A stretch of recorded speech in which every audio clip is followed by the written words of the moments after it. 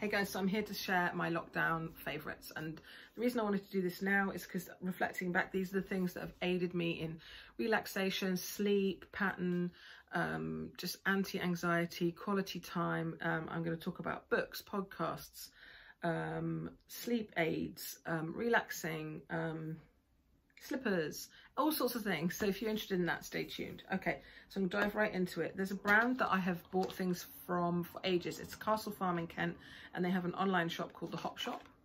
And I saw once a video, a Claire Chanel video, and she did like a photo shoot and stuff there, and she was promoting it. But I really like lavender. I'm like quite highly obsessed. But what they do that specifically I really enjoy is lavender mixed with hops, which gives a very sleepy vibe. So these are the chamomile and herb blend, like sleepy tea. It's obviously caffeine free. They taste delicious, and I put in a teaspoon of the Kentish lavender honey from the farm as well. So this is like my evening drink. I obviously now, well, obviously, but I used to sometimes have a coffee, an espresso or a coffee after dinner. Now I don't. When I'm in a phase where I'm aware that I'm having a hard time with sleeping, it goes up and down. This is a really soothing bedtime drink. And similarly, they make this hop and lavender sleepy scent essential oil blend, which I use in the Muji diffusers, like specifically in my 5-year-old's bedroom, a little bit before she's getting ready for bed. And I feel like the room has this nice calming scent. Definitely seems to be that the nights that we do that, she's less likely to wake in the night and sleeps really deeply and goes off to sleep quicker. So it's just really nice. You can put a couple of drops on your pillow. It doesn't seem to stain, it washes right out. Or they do like pads that you can put this on and put them like in between your pillow and the pillow slip. Or as I said, we really like the Muji cold diffusers rather than burning essential oils, where they can, you don't get the health benefits, they can go a bit acrid. I like cold diffusing for the pure smell. And yeah, all these things together, just when I smell it, I just associate it with comfort. And it's not just a harsh, astringent, quite herbal lavender. It's very softened by the other things in the blend. Does it say? No, but it's hops, chamomile, lavender. It's nice. Another thing that I used to have, and I kind of ran out of it, or maybe it went bad because I didn't use it all up, but I love this. The brand is 1001 Remedies, and this is the Good Night Sleep Relaxing Balm. And similar, actually. No, it's not quite the same. It's an aromatherapy sort of solid balm that you put on pulse points, and it's anti-anxiety and relaxes you. Sleep relaxing balm, rub in the hollow of your chest inside the wrists. There, I didn't keep the box. It's got all the ingredients, but it's got so many things in it. It's a lovely, lovely natural smell that is like a comfort blanket to me. And I always have this when I travel and stuff. And it just, I've been doing these things like with the tea and the oil and this, and reading instead of screen time, just to make me sleepy for like 30 minutes before I drop off, and just, it's really helped. But I really recommend this, especially if you're stressed out. Another thing that's part of this whole bedtime like comfort routine has been discovering, probably the last person in the world to know about these, space masks from spacemasks.com. Harriet from Space Masks, the founder, has the most amazing Instagram. She just talks to camera. She does it every day, and she's just so witty and very eccentrically English in a very fun way. I just love her. She's got sausage dogs like me. So this is the kind of general standard one. I was going to save one from the other night to show you, but because I don't want, when you open this, they become activated and then I'd have to use it right away.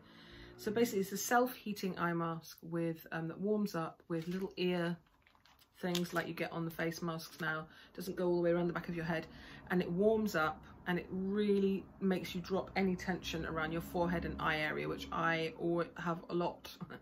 This one, the original one, has got slight jazz. They're not scented. It's very, very subtle. It's got jasmine oil, and then this limited edition one is rose. I don't know which one I like more. I might like the rose one more.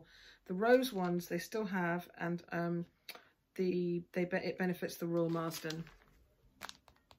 You can get subscriptions of these. I now have like a thing, I think, where I get a box. They do the slim letterbox ones where you get 7 for about £20 every month, because I do use these several times a week and run out and stuff, and they're just really good. Also, if you put one of those on, you cannot look at your phone because you've got a mask on. So I like set up a podcast or an audio book with a sleep timer, put one of those on. I've got my balm on, I may have my oil going, I may have had my tea. Like, really, that is going to knock you down, knock you out Valium level, but in a natural way. Okay, just looking at my notes. Okay, this is a biggie. I'm not going to unwrap it. It's huge.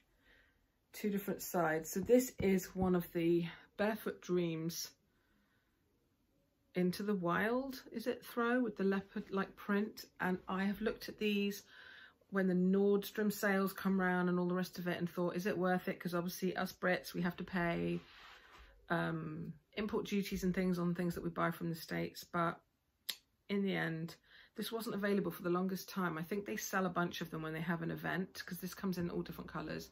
But I wanted this colour because it coordinates. It's very subtle. It's not too obviously leopardy because it's not like tan and black or whatever. And basically I was sick of buying inexpensive throws that don't even last a year. They get bobbly, or I had one with pearls on that was fake fur. It was really nice, but after 8-10 months it looked really raggedy, and I'm spending like 30, 40, 50 pounds on these things. I haven't had it long enough to tell you, but I think this is going to last a long time. It's really weird. It's like a thick fleece, but it's stretchy. Haven't tried to wash it yet. If you've got one and you've washed it, please leave a comment down below. I'm very, very mean about this blanket. I don't let the kids use it. It's up here in my room, draped over an armchair because we're having hot weather.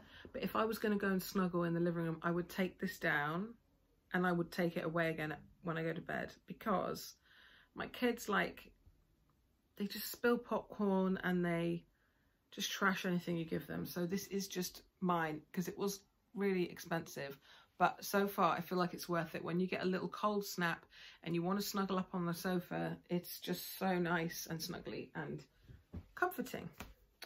Okay, I think that's all. Oh, and the only other kind of cozy, it's not really sleep related because you wouldn't sleep in them, but obviously at the start of lockdown, we were just fully in the house. There was the one trip to exercise a day. There was picking up food. Well, not at the start, there wasn't. We were having everything delivered or dropped by friends because we went into self-isolation due to symptoms before the official lockdown happened in the UK. So we had 2 weeks of self-isolation, or 3 weeks for all of us to be clear of two weeks, no symptoms. And then the lockdown started kind of at the tail end of that. And so it just was, anyway. So normal clothes and shoes went out the window for a while. I still was putting on a blouse now and then and a bit of makeup, but obviously footwear was just slippers. And then when we were going out on an errand, I just had like 1 pair of sneakers that I was wearing because I was leaving them right by the front door, if it was dry, even outside, so that I wasn't traipsing in possibly corona on the bottom of my shoes. Anyway, the long and the short of it is I bought loads of slippers because I had 1 pair of fluffy slippers that were on the way out, and I thought, if I'm spending all day every day at home, I want nice slippers that are comfortable and also don't just ruin my outfit. I know that sounds extra, but that are cute. So the first pair I got were these little Karl Lagerfeld ones, and they're just like black fake fur, but they've got open toes. So nice. And then there's a company on Instagram, a small business in the UK called Oni. I think it's Oni. Anyway, they do these little felt, kind of Scandi style house slippers, but they are almost like a comfy, very like nice ballet pump. So they look cute with jeans and stuff, and they're not like big and hot and fluffy like other cushions and other slippers, and they've just got like a little sole like that. And I really like these. So those were those. In general, I'm going to touch on luxury at the end of this video and show you another high street bag and talk about my feelings about luxury at the moment, and a bit of a recap after my vlog sale, but we'll just go through some other things. So in terms of entertainment and books and stuff, I have just read the first of this series. So I really like series of books. I like it to have another one to go on to, not just always a standalone novel. It's my thing. So there's a writer called Cassandra Clare, and she's written this huge series. The Mortal Instruments is probably the most well-known bit. And then this is like a Victorian era prequel called The Infernal Devices. So this is set in Victorian London, and I've just finished book 1, which is called Clockwork Angel. And then from Amazon today arrived Clockwork Prince and Clockwork Princess. And this is where London, well, the world, because when they come to the modern age, the other books like The Mortal Instruments are set more like present day, but this is like a prequel of Victorian times. You're basically talking about the world as we know it, and then a down world, kind of like, well, not as hellish as in Strange Things, but kind of like a darker side, magical side to London, where you've got warlocks, vampires, demons, then these shadow hunters who are the goodies who kind of police that world and keep things in check. I think it's actually aimed as like a teen fiction thing, but I'm just really enjoying it. It's light. I love that whole magical witches, vampires whole world. I've read several series and I've talked about them on my channel. But if you want something to get into that is really engaging, I really recommend this series. And there's only 3, and then I'd have to jump to her other titles are set more present day, but I'm really enjoying them. In terms of TV, we got the new Disney app. What is it? It was Disney Life before. What is it now? Disney Plus. And my husband persuaded me to watch The Mandalorian with him, which is a spin-off of Star Wars. And at first I was a bit like, I'm not a huge Star Wars fan. Like, obviously I've seen all the movies, and especially the first 3 that were out are classics and all the rest of it. But it's not like this thing that I'm usually obsessed with at all. And but I honestly loved it so much. It was on every night, every Friday they put a new one out all through lockdown. And it's got a baby Yoda type creature in it. It's got this guy who you don't see his face. He's this Mandalorian. He's like, you know, he's like a bail hunter kind of guy who goes and rounds people up who have skipped bail and need to be handed over. But it's just so good. Each one's got a themed story, but then there's a story that goes through, like a backstory. It's just self-contained. It's just an hour, and it's completely and utterly compelling. And they've got another series coming out exclusively to that Disney platform in October, hopefully. And when it was the 8th and final episode of the season, we were both on the edge of our seats, and we were gutted that there were no more. And that's a sign of a good TV show. Like everyone else in the world, I had read the book already, but I just really enjoyed the TV adaptation of Normal People. I thought it was just so subtly, and the relationships were so nuanced and real. I really thought the main 2 leads in it were so good. So I think maybe, I mean, they're funny with the iPlayer, aren't they, how they take things down, but I think all of it is on the BBC iPlayer still. Highly recommend that. It's about 2 young people who meet at school in Ireland, and their on-off relationship, but it's just so much more than that. Really good. Other things that I've watched that I really enjoyed. On Netflix, I watched Unorthodox, about an Orthodox Jewish girl and her experience. She goes through getting married and finds things really difficult and changes her life quite dramatically and makes a big journey, and it's just really well done. And then I watched the documentary that they put with it about how they made it and behind the scenes, and I love that sort of stuff. So good, you really got to watch that. And last of all, for a bit of light stuff, I watched New Amsterdam on Amazon. I really love that. It's a hospital drama. It's not so gritty realism-y as some other ones, maybe like, I mean, is that gritty realism, ER? It's slightly lighter, even though it's set in a hospital and terrible things happen. Some of it's not massively realistic, but I just find now that I've kind of got used to the characters, a comforting watch, and I zipped through that second series in no time at all. I really loved that. So that's New Amsterdam, set in a big hospital in New York City. In terms of podcasts, I love podcasts. I love audiobooks on Audible. I love just the BBC Sounds app and how you can get all their programming when you want to listen to it. And my favourite podcasts, I bought the book so you've got something to look at. It's not much eye candy. So this is the Table Manners Cookbook. So this is Jessie Ware and her mum Lenny Ware, and they live in London, and they're a Jewish family, and they have a holiday place in a little island in Greece. So I can't remember the name of the island. So there's lots of interesting influences in the way that they cook, and so they have on their podcast, there's about 6 series now. You can go back. God, I'm jealous of anyone who hasn't listened to any of it, because you've got a lot of fun to listen to. But they have a guest on there. Obviously pre-lockdown, the guest would come round to their house, because Jessie was living with her mum for quite a lot of it because her house was being renovated. So they had someone round for lunch or dinner, and they would interview them, but the interview would focus quite a lot on food. And they're, you know, what did you grow up eating, and what's your favorite, where's your favorite restaurants, and just, it's just really nice chat. And they've brought out a book, and I've made quite a few things out of here, and everything I've made has been super nice. I'm just scrolling, can I find the triple threat brownies are really good. And I have made, where's the chicken thing? Oh, there's a few chicken things. Oh, deviled eggs. I made this salmon with ginger and coriander crumb. So a lot of these recipes are featured on, you know, like what they cook on the podcast. Chicken paillard, absolute classic, very simple. Recommend the book, recommend the podcast. My other favourite podcast has been the BBC's Corona newscast. I just like the presenters. You've got people popping up on there from Europe, like Katya Adler,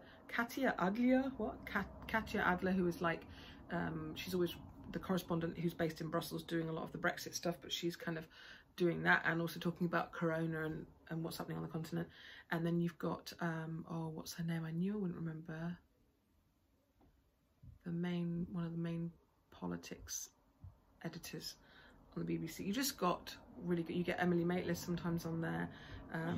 It's really good, and I like they have human interest angles and then a review of what's going on with the government and stuff. I just listen to it every day and I really like it.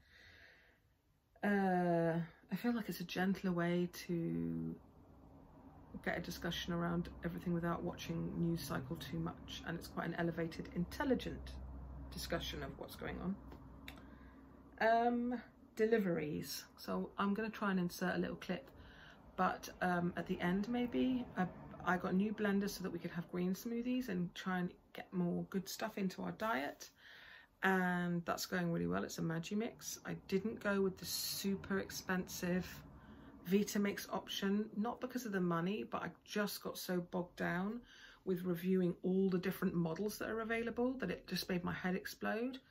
And I thought, I can't get this wrong. If I spend 500-600 quid on this super duper blender, and then actually if you look at retailers' websites that sell it and you look at the reviews, there were as many people who said, oh, it vibrates across the counter, it's so loud. I felt like I still had chunks of spinach in my smoothies. I just was like, I'm sure they're amazing if you get the right one. Some aren't good for small batches, some aren't good for big batches. So I just thought I want to spend more than a crappy blender, which I had, but not crazy money. And I found one, I think I found the sweet spot. A glass jug was important to me, not plastic, and powerful blades enough to get through chia seeds and oats and stuff. And I have a really good blender, and we are just loving it. And I'll leave details of it in the comments, in the bar down below. And then I've been having deliveries.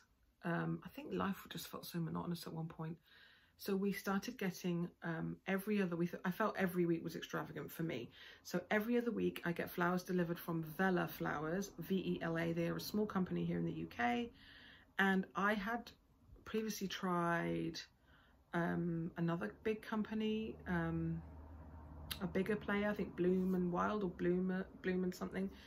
And I just felt like it's hit and miss. Like I sent a friend flowers for her birthday. They weren't in good condition. These are like letterbox flowers that just come through the door and you arrange them. But I think partly in the context of lockdown, for some reason, whoever they were, I think they were using Royal Mail, and the flowers were being held up in the post and were arriving beyond help. And if you're spending 25 quid on flowers, you kind of need them to revive when you put them in water. I felt sorry for the company, but if you can't find a way to get that fresh product to people quickly, and they're just so limp and they're in bud and they never bloom, it's just pointless. So I decided to try Vela because there was an article in the paper about the top 10 best flower delivery people, and they were the #1. And I tried them and I've been so impressed so far. Interesting, unusual flowers, arrive in great condition. They have a lot of discount codes flying around. I'm paying 14, I think I paid 14 for my first 3, and now I'm up to 20 because my introductory period's ended, but they're so good. They last a week. Really impressed. Second thing is Meg Rivers, which is a small, I think they're Tetbury based online bakery. I've used them off and on for years, but we decided to treat ourselves to a cake club. So once a month we receive the cake of the month, and then I haven't been making cake much, or, you know, the odd dessert on the weekend, but I'm just like, we're having a cake, a big cake. They're not iced, so they're not that bad sugar wise, and we have a lovely cake, and it's a surprise once a month and everybody enjoys that. It's cherry and almond at the moment, and it's really nice. And last of all, Riverford. So I managed, after they had to go in a they had to shut their app and not take new people or not let you change your order from a sporadic order to a regular order. I am now getting a local-ish organic fruit box and veg box every week from Riverford Organic, and that is really helping us to just refocus our cooking and menu around the vegetables rather than the vegetables being an afterthought, and things that don't get used up go in the juicer or the smoothie maker thing. So I'm really enjoying those things, and when something's coming like that, it gives you something to be excited about. I had off and on, I've been making my own bread. I haven't gone down the rabbit hole of the whole sourdough thing. I know me, I've learned me over the years and what will trigger stress and set me up for failure. And managing and parenting a sourdough starter in a fridge just is a shade too far for me at the moment. I'm not saying I'll never do it. So I've just been making classic tin loaves now and then, using a mixture of different, like I've been experimenting with my flour mix.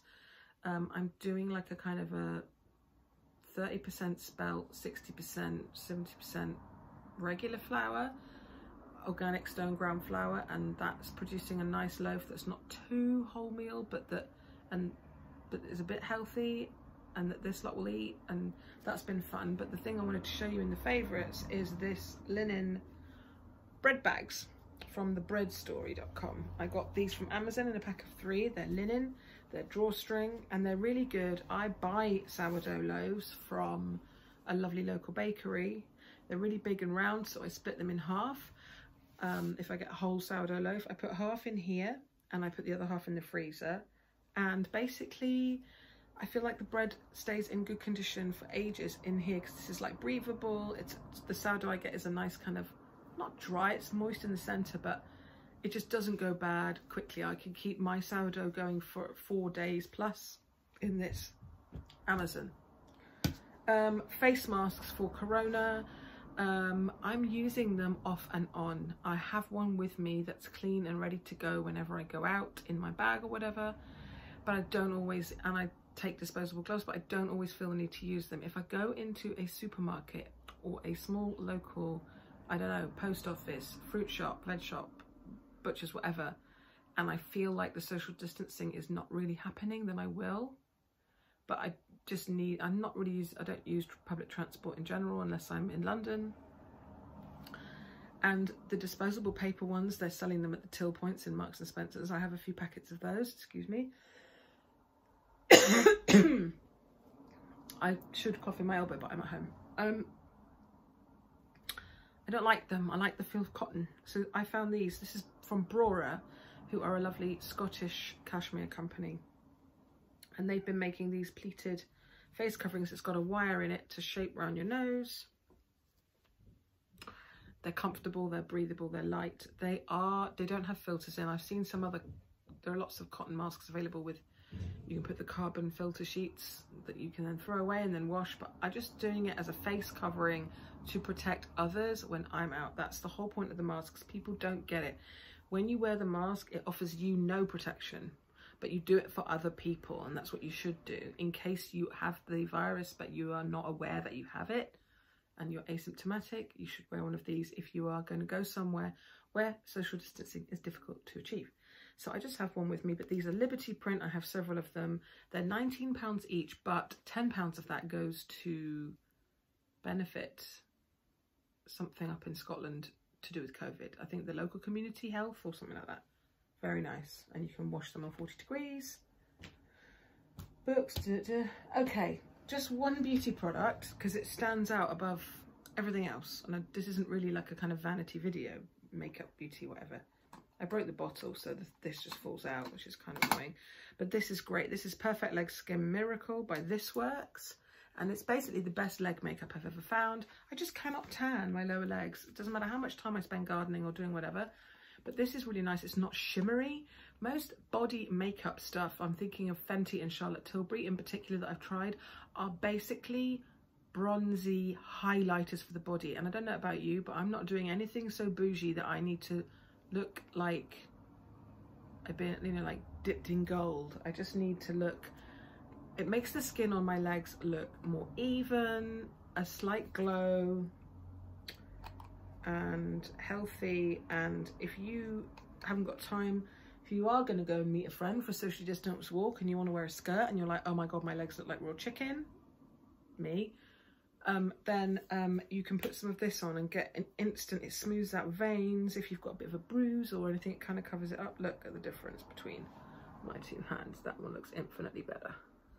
It smells nice and herbal and essential oily as well. Got it from John Lewis. You can get it at Boots. There's a catch which stops, so you can twist this and close it. I dropped it on the bathroom floor and I've broken it, so I could just use it like that. I don't need to even keep this, and I can't now close this, so I couldn't travel with it or anything, but I'll use this up pretty quick and get another one. So good.